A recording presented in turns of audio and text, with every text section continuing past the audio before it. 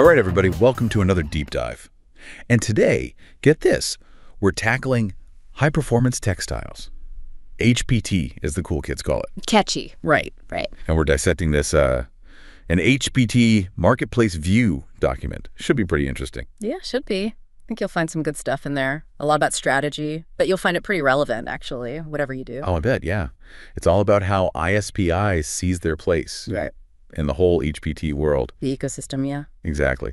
But it's not just like navel-gazing, you know. They're looking at their customers, obviously. Say that right. Customers, gotta have them. Right. But it's more than that. It's stakeholders, too. Shareholders, employees. Suppliers, don't forget them. Communities, too. Oh, and this pesky government agency is always lurking.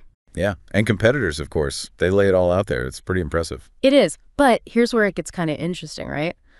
ISPI, they're not just thinking about, the customer they're selling to today. What do you mean? They're thinking about their customer's customer. It's like this ripple effect, right? Cascade.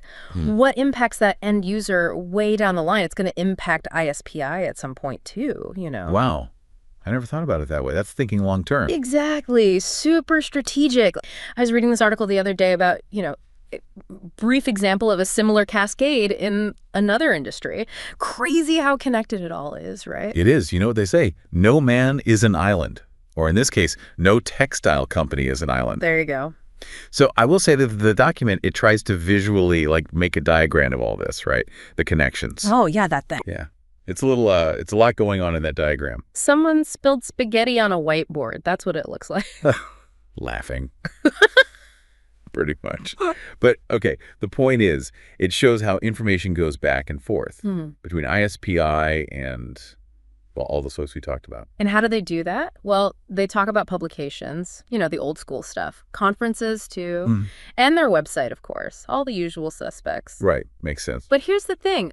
Don't forget the competition. They're doing the exact same thing. So how does ISPI stand out then?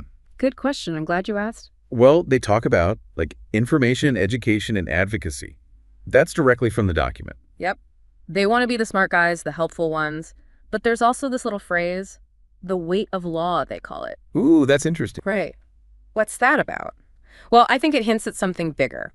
More rules and regs are coming to the HPT world. And ISPI, they're smart. They're saying, hey, we're going to help you navigate this stuff. Smart. So it's not just about the textiles anymore. It's about, peace of mind. Yeah. And expertise. Exactly. You can trust us. That's what they're saying. Wow. So much to think about. This little document, it's packed. Right. We cover the whole HPT world, how everyone's connected. And how important it is to communicate strategically, right? 100%. But here's the big question, the one I want to leave you with. This market is going to change so much as tech keeps, gestures rapidly advancing technology. Well, what's ISPI's role going to be in all that? Oh, that is a great question. I don't know. But I'm excited to see what happens. Anyway, that is going to do it for this deep dive. We covered a lot. See you next time.